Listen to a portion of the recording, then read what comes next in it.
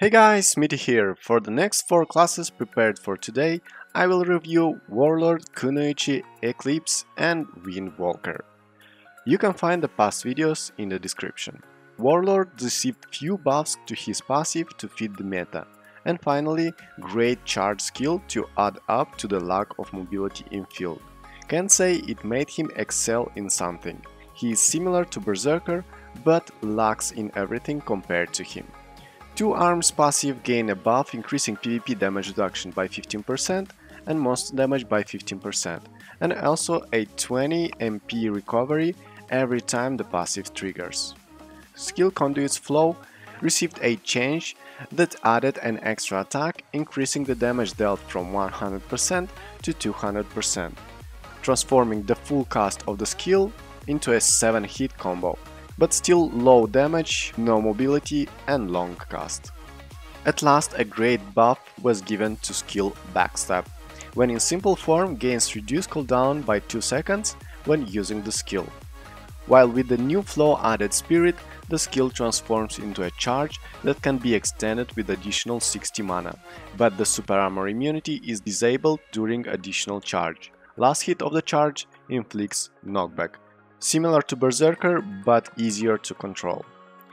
In about 10 days, Warlord should receive another buff. It will be reviewed as soon as it will go live. Second class balance to be recapped is Kunoichi. Kunoichi received many great buffs, making her even more deadly than before. Her passive was fit into a meta that gained maximum HP damage, making Kunoichi one of the best high CP players assassin. Not only that, her nuke was also enhanced and reworked some immunities for Arena. First skill to receive a change was Shadow Plume. Immunity was disabled for Arena and moved to another skill, Viper Strike. Rain of Steel received increased distance and a debuff that reduces mana on hit.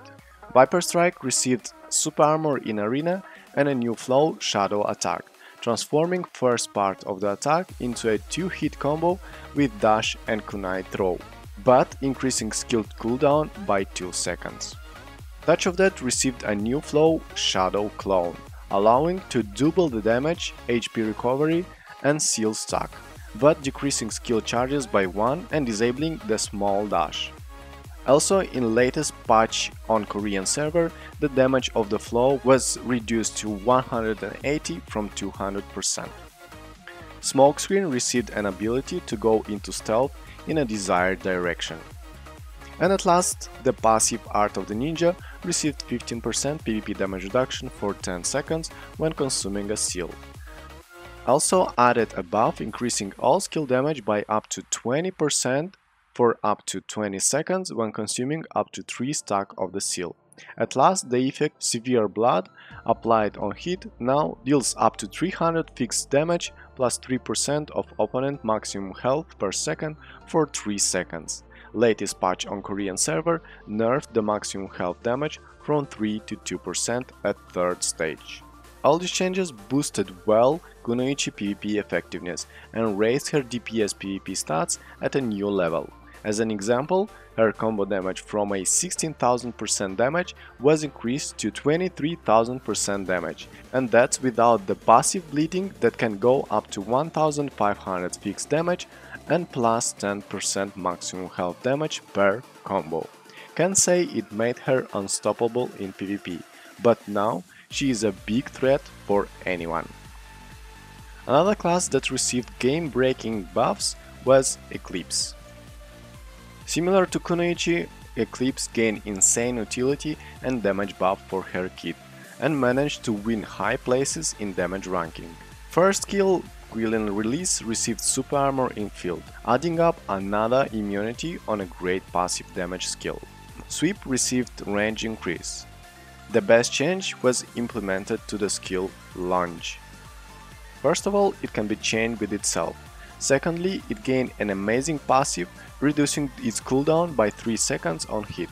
Since the skill has 6 seconds cooldown and 2 charges, this passive allows Eclipse to cast the skill 3 times in a row without delay. And due to the third buff that increased skill damage by extra 24%, the 3 cast combo deals extremely high damage.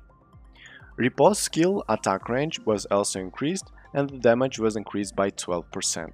Star Shatter's flow was changed to transform the skill into a 2-cast attack with a 150% damage increase to overall damage, but will be only used for PvE. At last, her passive Star Heart was changed to apply invincibility during preparation of a skill boosted with Star's Breath, instead of 10% evasion chance. Sadly, preparation time is about 0.5 seconds, so don't expect Eclipse to be as invincible as it might seem at first. All in all, the super buff on launch raised Eclipse combo damage to an outstanding 22,000% damage, which beats all the records for classes with no grab in their kit. But compared to Kunoichi buffs, don't expect too much from Eclipse. She still remains a vulnerable melee class that will most of time suffer in mass fights. But in arena PvP, she can still be a big threat for most classes. At last, for the last class for today's recap video will be a fast one and the worst class in game so far, Windwalker. The class that needs strong buffs and big changes for some reason receives always nothing but crumbs. Windwalker gained only 2 more buffs. Wind Slicer's flow, additional attack, gained a slightly increased range, and her passive, Guidance of the Wind, gained a buff that increases maximum critical hit damage by 30% instead of 20%. Can't add anything to it. All it rests to Windwalker is to cry for being the least loved class by developers. And that was it for the recap of the changes for today's 4 classes. Thank you so much for watching, don't forget to leave a like, comment and subscribe. That was Smithy, have a nice day.